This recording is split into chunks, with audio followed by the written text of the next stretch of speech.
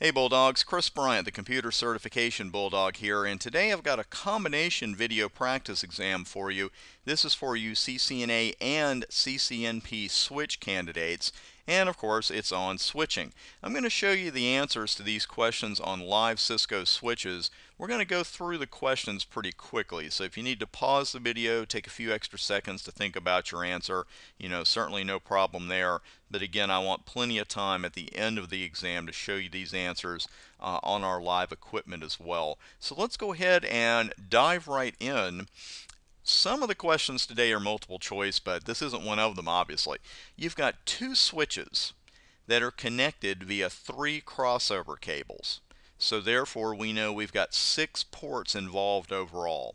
How many of those are going to be in forwarding mode for the default VLAN? How many of those ports are going to end up in forwarding mode for the default VLAN when we're done? And by the way, what is that default VLAN number? Got to know that one. This is what I'm going to look like right here if you don't know that one. I'm sure you do. Some people say I look like that anyway, but let's go ahead and move on to the next question and not talk about that anymore. There's a term that really threw me the first time I heard it when I started studying for my NA, unknown unicast frame. And my first thought was, well, if it's unicast, how can it be unknown? What's unknown about it? Well, that's what I'm asking you today. How can a frame be unknown if it's a unicast? What's unknown about it? And then I want you to tell me how a switch handles such a frame.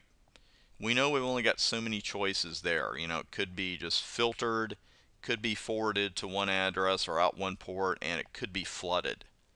So which one of those actions would it take?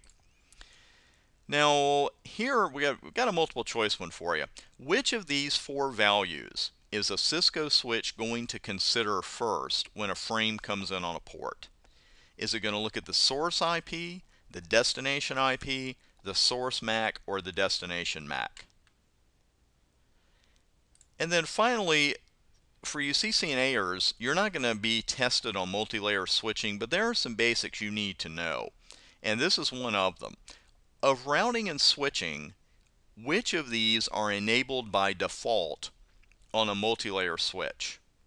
Is it both routing and switching, neither routing and switching, only routing, or only switching? Important little definition there, or difference. So let's go ahead and tackle these questions, and I'll show you the answers here on live Cisco equipment, including especially this one, because we've got 6 ports involved. How many are going to be in forwarding mode for that default VLAN? Let's go ahead and bring our pod up, and we're on switch 2 right now. And I'll run show spanning VLAN 1.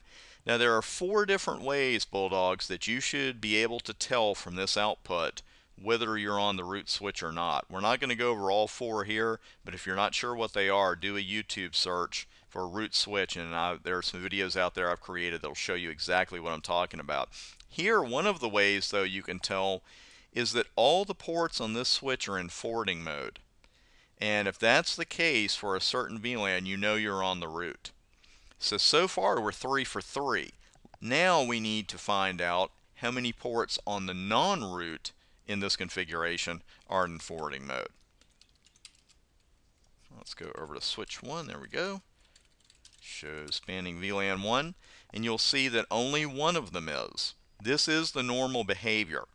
So out of the 6 ports involved, 4 of them were in forwarding mode, 2 of them were in blocking mode. That's exactly what we expect to see. Now that default VLAN we just saw was VLAN 1, and let me show you a little bonus information while we're here. Here's VLAN 1 under the show VLAN brief output. You can see the name is default, that is the native VLAN. Also notice that we see our ports over here, but we do not see ports 9, 10, and 11. That's because they're trunking. If a port is trunking, you are not going to see it under show VLAN brief, because a port that's trunking is considered to be a member of all VLANs. And that really panicked me the first time I saw it, frankly. Let me bring that over just a bit here, because I thought, well, why aren't these other ports showing up? I haven't even done anything yet. Well, again, the reason you're not seeing them under show VLAN brief is because you're seeing them under show interface trunk, or you're also seeing them here under Show Spanning VLAN 1. If they're trunking, you're not going to see them under Show VLAN Brief. Now that unknown unicast frame I was talking about, the reason it's unknown is that the switch does not have an entry for the destination MAC address in its MAC address table yet. So while it is a unicast frame, it's destined for only one destination, the switch does not know which of its ports leads to that destination. That's where the unknown part comes in. So how does the switch handle that frame? The same way it would handle a broadcast. It's going to flood it. It's going to send it at every port on the switch except the one it came in on. And let's talk, now before we get to the multi-layer switch, very important concept here, because you would think, as I did when I started studying, well, the switch is going to look at the destination MAC address first because that's how it knows where to send the frame. Well, the second half of that is correct, but the first half of it is wrong. The switch is actually going to look at the source MAC address first, because not only is that the value that the switch uses to build its MAC address table in the first place, you may also have some security features in place, such as port security, that actually use that source MAC address as a kind of password.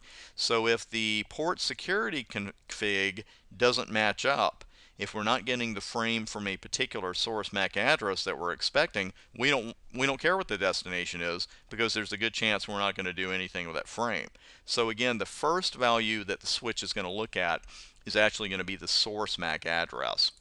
On this multi-layer switching, we've all tripped over this more than once, and I don't want you to trip over it on exam day. Of routing and switching, which are enabled by default?